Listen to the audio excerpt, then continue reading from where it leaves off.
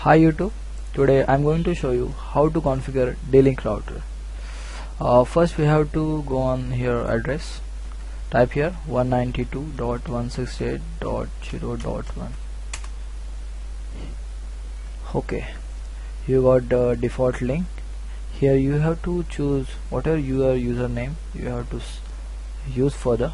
Just I am typing here admin and choose the password you want.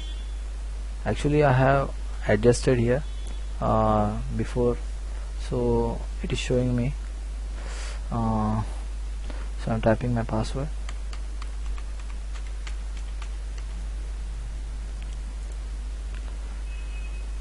Okay, I'm logging here, and you can see their internet setting, internet connection, PPOP. Right now I'm using my SSV voice, SSV broadband, so you can see here that network key, user name, password. Okay, then you have to go manual setup.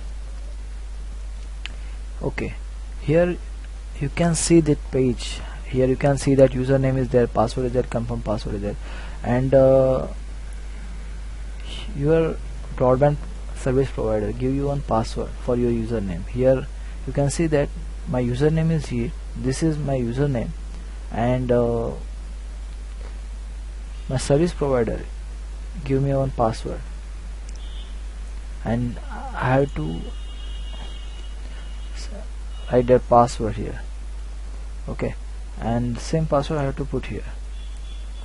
So I have set already, so I'm not doing this. Okay, and after that you have to save setting here, reboot now.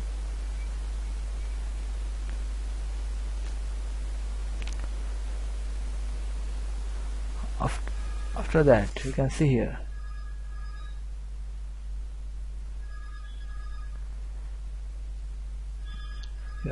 your network has been set. Okay, thank you for watching.